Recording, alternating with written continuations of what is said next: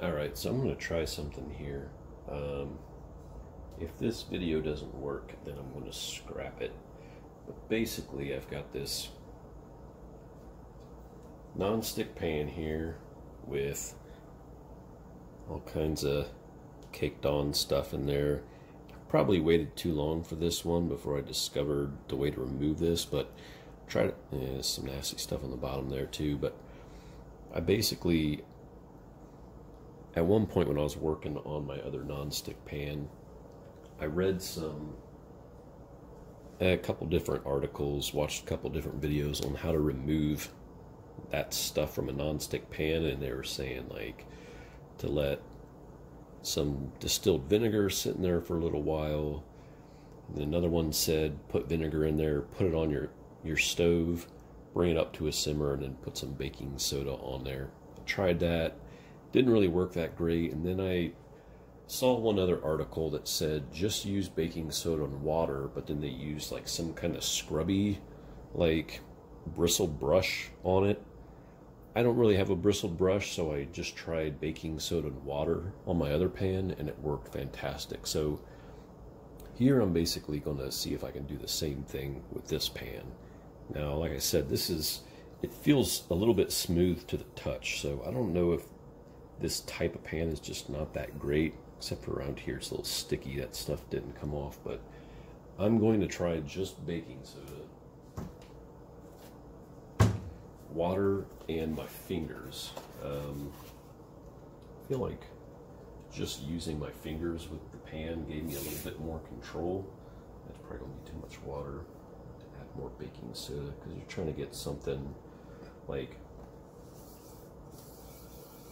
a good amount of scourability. Still not, I want it thicker than that even.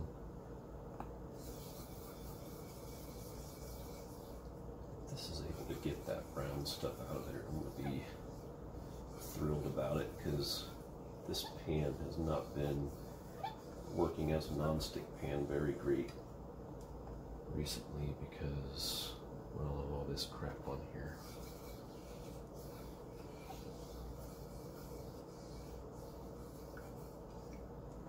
I put way too much water in here. I'm going to buy more baking soda. There, that's about what I want. I want it to be like really cakey on there. This is actually looking like it's getting some of it.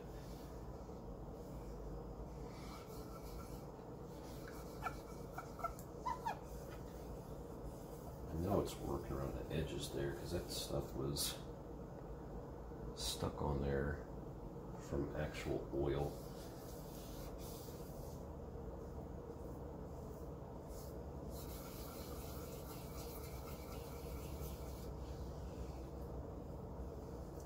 Again, I feel like using my fingers for this just kind of gives me more control. I know that by using my fingers, I'm actually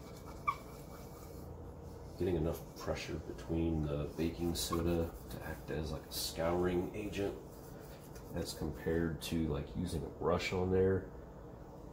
The baking soda would get in between the bristles and all that stuff. Turn this around so it's mostly this side now. Just kind of going in circles. This is way too. I wish I hadn't added so much damn water, because I can see the color of this. It's already, I mean, it's turning brownish color, which lets me know that something's coming up here. Oh yeah.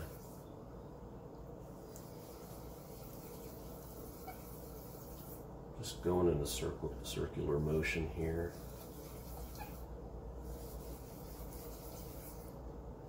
This could take, I don't know how long it's going to take to, I have to fast forward a little bit through this video, but I can see it's definitely getting some stuff off there.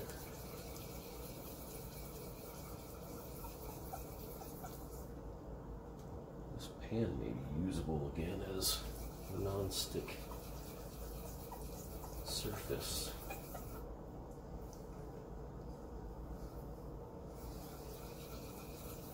I mean, we're talking about, this thing has years of that on it without me doing anything other than putting like a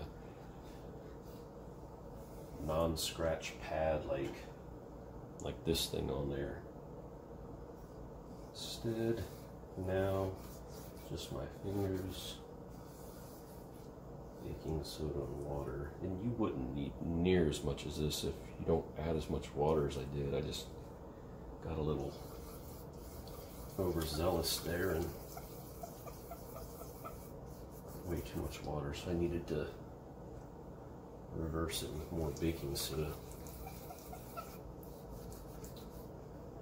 Make sure I get around the edges plenty, because when the oil comes up around the edges there, it does also cake on there a bit. You'll notice if you have on your non-stick pans like just a sticky film, it's like, why is this supposed to be non-stick? Why has it got a sticky film? It's basically your oil at some point, whatever you're cooking, like went beyond the smoke point of that oil and then just kind of caked onto the pan. Again, not using any vinegar or anything like that.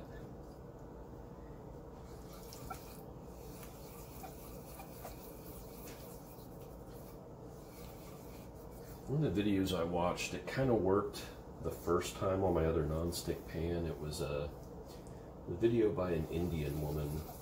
She basically put her non-stick pan on top of the stove and put it around medium or so,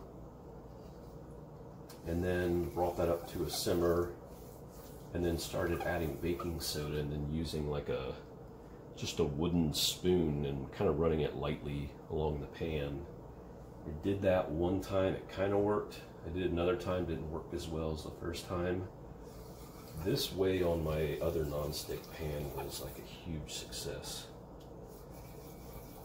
I can see it's getting a lot up there, but there's still some, may end up taking just a little bit more elbow grease and patience. I'm kind of running out of that right now.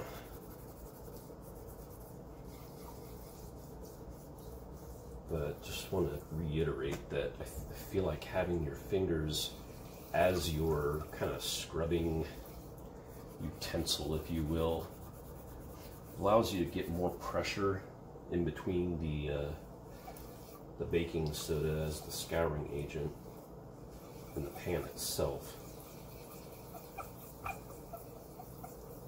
And I feel like at some points where I need to get even more pressure, I'm just using my middle finger and my index finger. It's like, it's helping me get a lot of pressure on there. So now, this is as far as I'm going to go right now. I'm actually going to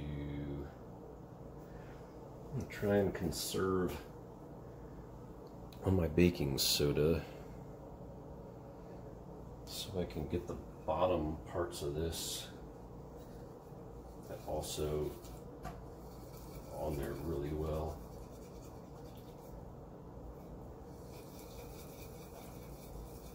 That's probably going to take more time. I'm not going to spend too long on that part. May just even use my whole hand.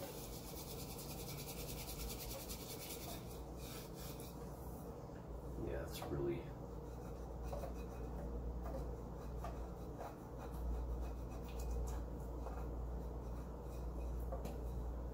that. I might actually use Barkeeper's or Barkeeper's Friend on. I don't want to use that on this non-stick surface because it says you're not supposed to. I think it could be bad for the surface. I'm just going to wash this off now.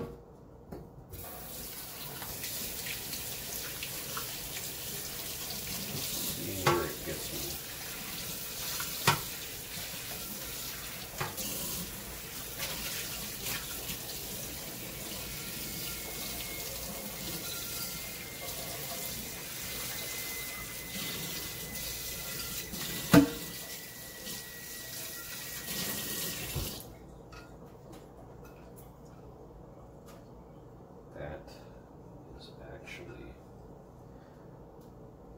nice.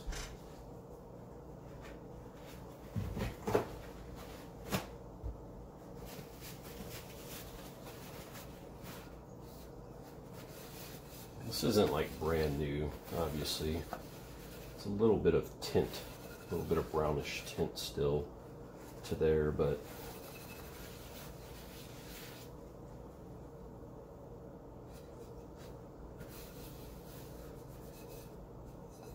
in fact, I might do this on another pan that I have when it gets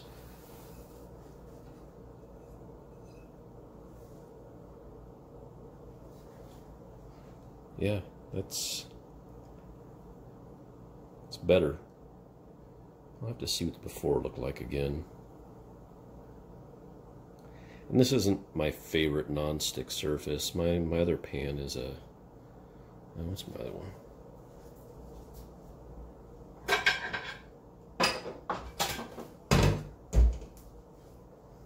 Yeah, my other one is this dash of that. And you can see when I hold it at a certain angle, there's like some film on there. It's because I cooked on it recently and I didn't do this again. But before, it actually had like brown caked on oil, and this kind of filmy look was even worse. After I used the baking soda on there, it looked basically like these edges over here all the way around the surface. So that's my method for removing caked on grease and other things, and I'm feeling better about this. It's not as good as I wanted to get it. In fact, I'm seeing like little spots on there that I may have, I don't know if this caused it. I'll have to look at the before again.